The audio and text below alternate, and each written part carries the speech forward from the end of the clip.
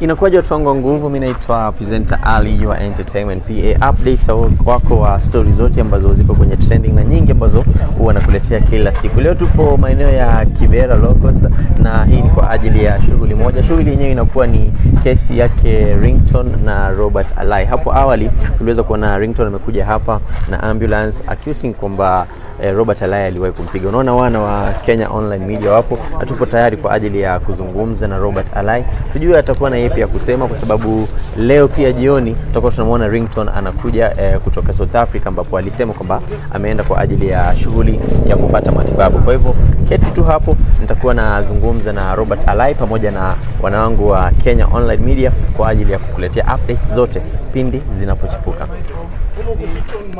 Tumepotea tote. Tunaletea. Hii ndio main camera tamona.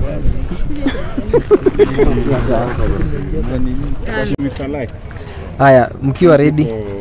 For allowing us to have this. Wait.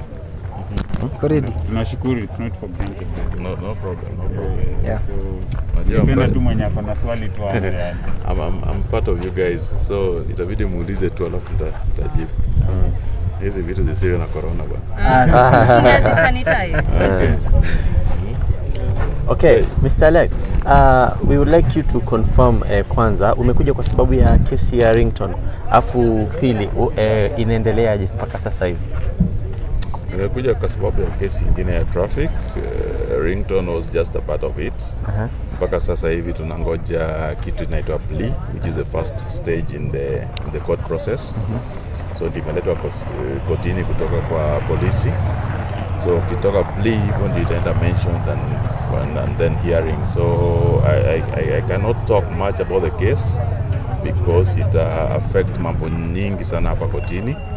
But what I can just say is that as a law-abiding citizen, nimekuja hapa ku play my part, ku ensure kwamba nimekuja kotini as required, niko out on police bond, and being in court means that you obey the law. Yeah, so I think that's all I can say. The other things which can be added in the case is I have my lawyer here, Edwin Mwenda, who is going to give you guys an update on the case if there's anything else to add. Okay. Wow, so tutaongelesha lawyer. Utatuambia process ya kesi saizi kwa aje tangu vile haya maneno yalifanyika.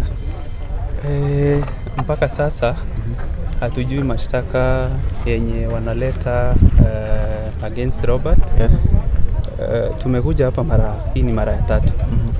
Tangu ile siku aliitwa polisi, akawekwa ndani, akapewa police bond.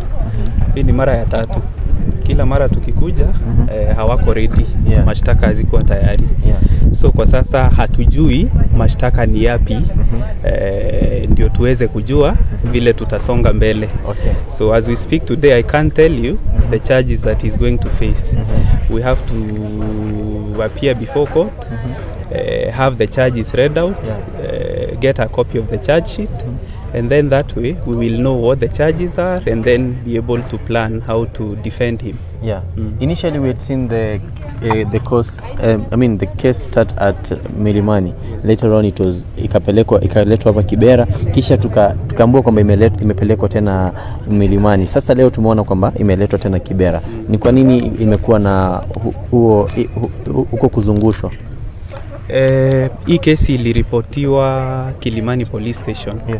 So it's really up to the prosecution or the state who are prosecuting the matter to decide where they are going to arraign him. Ordinarily, matters from Kilimani Police Station come to Kibera. So whether they take it to Milimani or Kibera really doesn't matter. They are both courts, they are both competent. We will appear where they decide. So today we are at Kibera. If they prefer charges against him in Kibera, we proceed from here. Kuna muda nilikuwa nimeongea pia na the lawyer that same day afterwards. I heard him on a phone call saying that ameambiwa kwamba file imepotea. Maneno haya yana ukweli upi? I'm not sure which lawyer was that. Ringtone's lawyer. Yeah. He said that the file was missing. Yeah. We are not aware. And if that information was true, then the best person to confirm or deny should be the DPP or the police, because they are the ones who have the case file. They are the ones who compiled the documents. As we speak, we do not have any documents. We are only supplied with documents once the charges have been preferred. That's the point where we receive the documents they intend to use.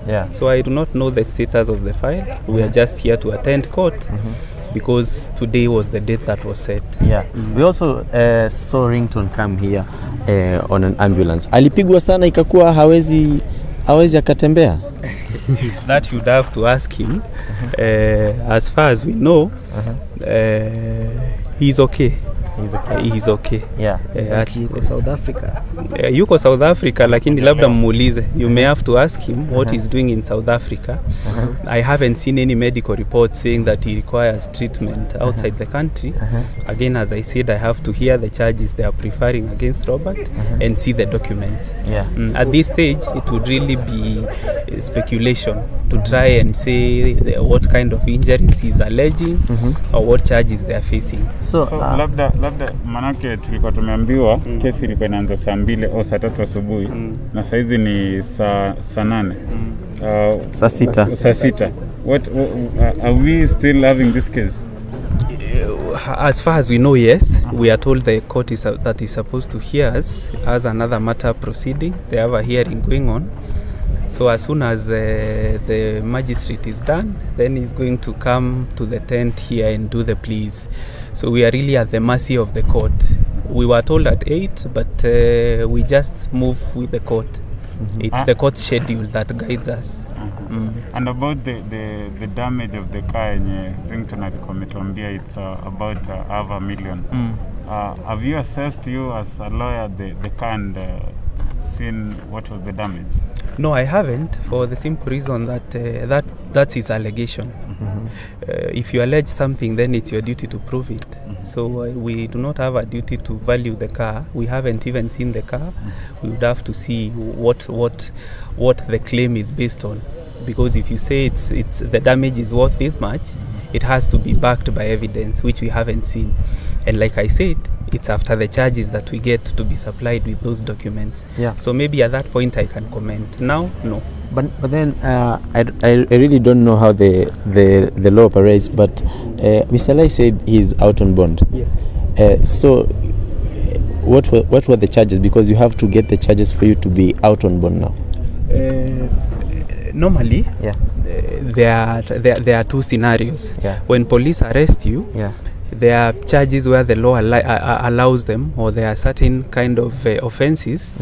The law allows them to release someone on police bond as they continue with the investigations. So what was being investigated was the altercation and the report that was made by Ringtone. So he was released even as they continue with the investigations on the report made by Ringtone. I can't tell you the charges because the police do not disclose the charges. Even if they do, you cannot confirm they are the same charges they are going to prefer in court when the matter comes up. Because when the matter was reported, they commenced investigations, they let him free. He has been cooperating so far. So until we see that charge sheet that is being brought to court today, I cannot really say what are the charges. Yes. I'm going to use Ringtone's word, not mine. There's a statement he said, whatever he alleged Alai to have done, alisema hiyo si mtu wa kawaida, ni kama mtu akona shida yake. He's here. We've seen him.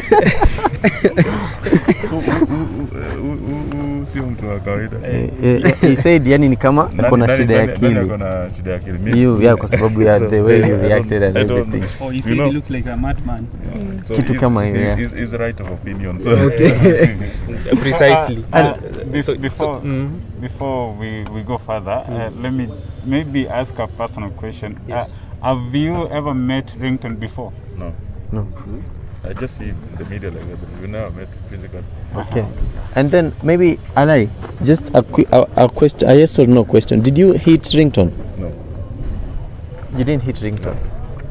So what really happened? I don't know. Like you guys, I'm seeing a lot of movies, karate, so let's pray. And Ringtone said that you are using the influence you have to jeopardize the case, yani to interfere with the proceedings of the case.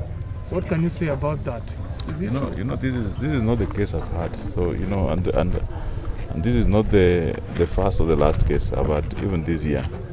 If I was to use my influence, I would have used it elsewhere.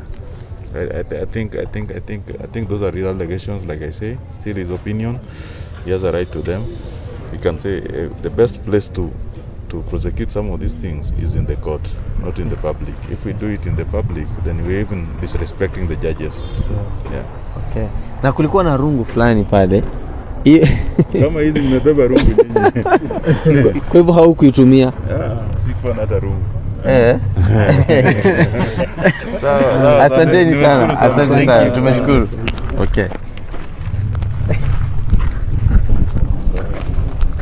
Bana mpenzi mtazamaji, tumekuwa tukizungumza na Robert Alai kuhusu hiyo kesi yake na Ringtone. Umesikia maneno yake, akasema kwamba kwanza alikuwa hajawahi kupatana na Ringtone hapo awali, na pia ameweza kutujuza kwamba yeye hakumgusa Ringtone, hakumpiga. Amesema I did not hit Ringtone, na kiukweli ni kwamba kesi yenyewe bado ipo mahakamani, na mimi ndo update wako wa kila siku. In case kitu chochote kitokee kuhusu hii kesi, nitakuwa nakuletea. Mimi naitwa presenter Ali, your entertainment PA. I'll see you in the next video.